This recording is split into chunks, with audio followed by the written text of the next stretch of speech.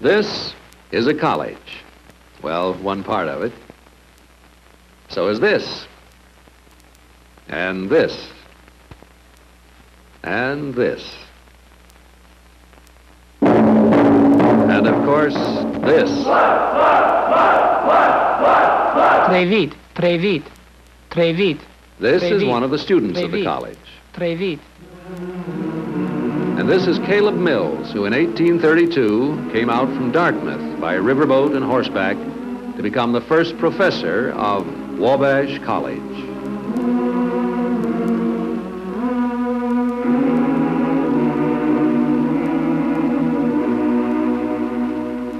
Where is Wabash? Well, that's a question we hope to answer. And that's why we made this film. Hello, I'm Ralph Edwards. And some of the scenes you've just looked at are from this picture. I'd like you to see all of it. Randy, roll it, will you please?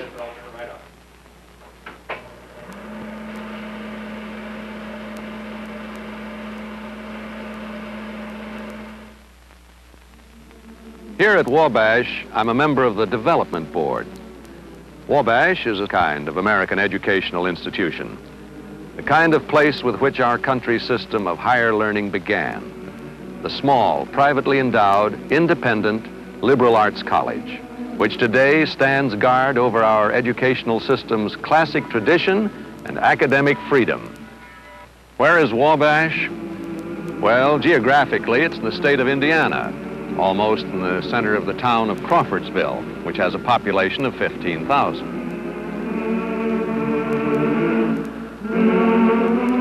It's a quiet, pretty town of wide streets, of comfortable homes with shady lawns. It's a town of small, lively industries. Yes, Crawfordsville, geographically, is the location of Wabash.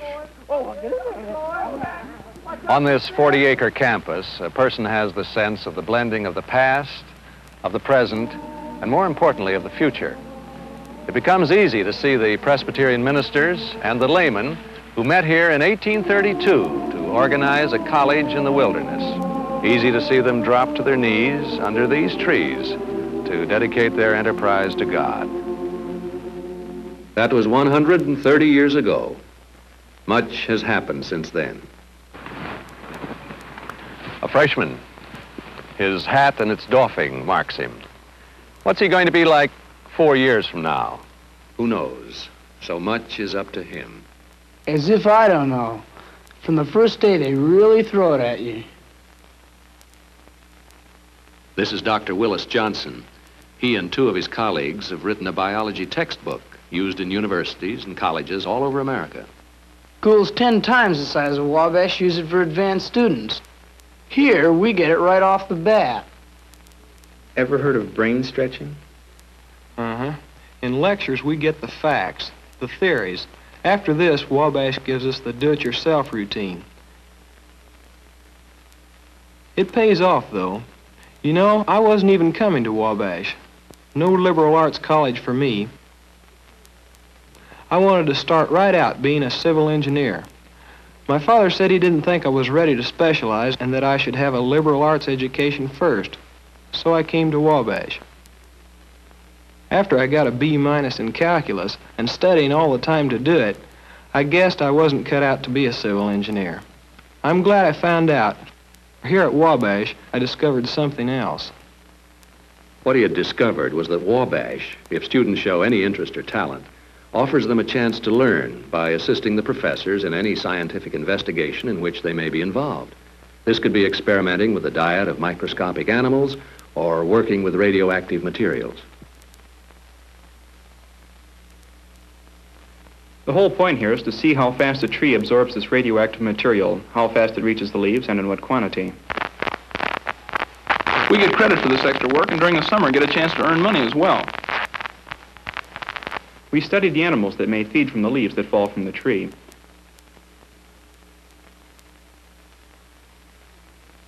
We watch closely for any change in their normal life cycle. Quite a deal. So is working with Dr. Delani. We've got quite a thing going here, as he says. What we are trying to do here is discover why one animal will reject some transplants and accept others. We're quite excited with our progress. Yeah, look. That hump is growing and it's alive. We transplanted it from some kind of an embryo, and now it's growing and maturing into some kind of a salamander, right on top of another.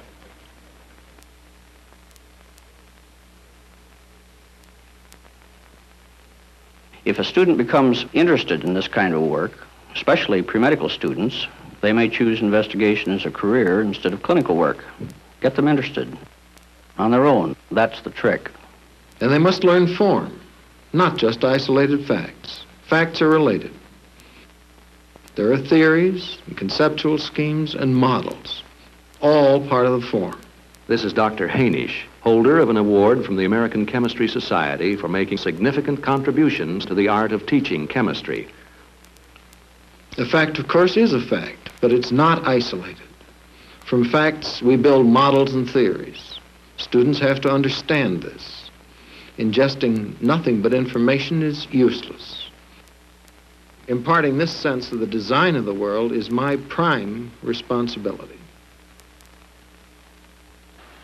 I'm Ben Rogge, and as Dean of the College, my primary concern is with the quality of the faculty, with the search for men who combine good scholarship with good teaching. The right kind of man, of course, is the man who is so excited about the materials of his own field, so much in love with the ideas there, that he's literally driven to teach, and at the same time, driven to continue his research and writing in the field. This is the kind of man we try to find. This is the kind of man we try to keep. This is Dr. Donald Baker, professor of English, a well-known contributor of poetry and prose to national periodicals. You know, one day Professor Baker was philosophizing about teaching, how in chemistry, biology, and other sciences, actual results were visible. What a student learns is measurable. In English, he said, after a student has read, say, Whitman's Leaves of Grass, how do I know the result? Well, my answer to Professor Baker is that I intend on going into business, and in business you have to know people. Look, you can learn it in history, too. Take Professor Kurtz, for example. No matter what history he's teaching, he keeps harping on one thing. Human beings haven't changed much. Their environment, perhaps, but not the pressures, not their nature. Sometimes great, talented, and unselfish men have made history. But conversely and sadly, corrupt and evil men have changed the course of the world, too. If a student understands this, he soon knows that he must make up his mind. He must take a stand. If this happens, the job has been done. It's a matter of understanding values. So what does he do then? He sends us to the stacks of the Eli Lilly Library, and even though his book on the Federalist period is definitive, as they say, he makes us look up other authors that may disagree with him, and or with each other. And you get marked on not whether you agree or disagree, but on how you form your opinion of what happened. You get to know. Il va installer les bagages. Installer les bagages. Installer les bagages. 他有钟，他有钟，我们没有。我们没有。 You get to know through languages, too. As Professor Planitz says, learn a language and you learn a mind. Learn German and you learn a German's mind. To learn a foreigner's thoughts, his psychology, what better way to do this than to learn how they form such thoughts? The language. Look, let's not forget the big thing about Wabash. At least I think it is. What you learn in classes is one thing, but a school the size of Wabash offers one thing a big school can't. That's first-hand, face-to-face help from the faculty. Yeah, here you have a problem. You go straight to the professor, straight to the head of the department, and talk it over. And they talk. They don't make you feel that you're taking up their time, or that you're making them late for a faculty meeting, or that you're interrupting their writing. No, sir, they sit and talk. Even if you stop them on campus for a quick question, they give you time. And as for the bull sessions and the Scarlet Inn, professors take part in them, too. And that's exactly how when the words sing out. And that's exactly what Thornton Wilder But how much does intelligent choice have to do with it? He's abstracted the person. But he's not completely abstracted. How much do you, well, just how much is due to out of his original element? Well, a dancer's out of his element, moves around. out of the person himself. Hits him again. He said, "You got a match, buddy." But that's precisely why some interpretive dancers are hard to interpret. I often wonder if Robespierre, for all his blunder, didn't consider himself an ideal. The problem is that a person who considers himself a Democrat, even a Republican, ideal society that... When I went to school, the world was a relatively stable place. Life, as my father knew it and as I knew it, despite the Depression, was going to go on and on. How wrong I was. These young men don't have it so easy. It's a nervous time, but one of excitement and challenge. I don't envy today's college student, but there's one thing I'm sure of. He must be educated. And that isn't easy. But Wabash thinks it has the answer in its faculty. In men of real commitment to the liberal arts college in general and to Wabash College in particular. However, it would be unrealistic to expect this commitment alone to always swing the decision in our favor. To keep the men we have and to attract the men we want, we must be in a position to compete in salaries, in teaching facilities, in research facilities, in the total living and working environment. That takes, among other things, money. What the dean is saying is that we're getting more than what we're paying for. Yeah, the faculty really has it. They have a feel for this place, no kidding. Many of them have had offers from bigger, more famous schools, and we have to see that they stay here and get more to come here. Other people recognize that Wabash isn't such a bad place. The Ford Foundation knows where Wabash is. Awarded us $2 million, provided Wabash raises $4 million. And Wabash was one of the original 8 colleges in America, all liberal arts schools, to receive this kind of a challenge grant. One building we will have soon is going up right here, where Old South Hall was. The social sciences, math, and history are going to be a lot better off than the new Baxter Hall. They're going to move the Institute for Personal Development to Baxter Hall. This is a program for young executives whose companies feel that if they spend part of their summer taking some liberal arts courses, they'll be better men and businessmen. Fred Hadley, former executive vice president for the Eli Lilly Company, and now vice president of Wabash, runs it. But it was started by Dr. Frank H. Sparks, former president of Wabash, who is now head of the Council for Financial Aid to Education. One building that is planned is one to house the Fine Arts Center.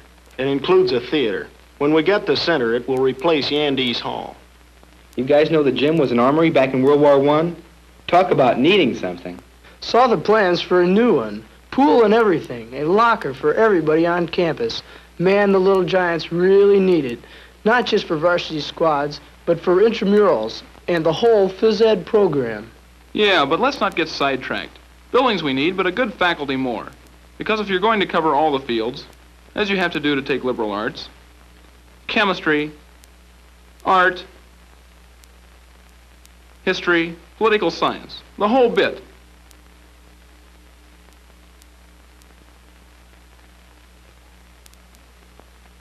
When you're working and working hard, for 4 years you want to get facts from the best. If you don't, well, you can be a good citizen, I guess, but you could have been better. And we all want to be better than better. A challenging statement from a challenging group of young men. If they were any more challenging, I don't know quite what would do. This is Norman Moore, Dean of Students. You see, the students, as well as the faculty, make Wabash a good place of learning. They're admitted with regard not only for their academic potential, but also for their promise as men. This is no hothouse environment. In fact, we encourage participation in the non-academic life of the college. Look,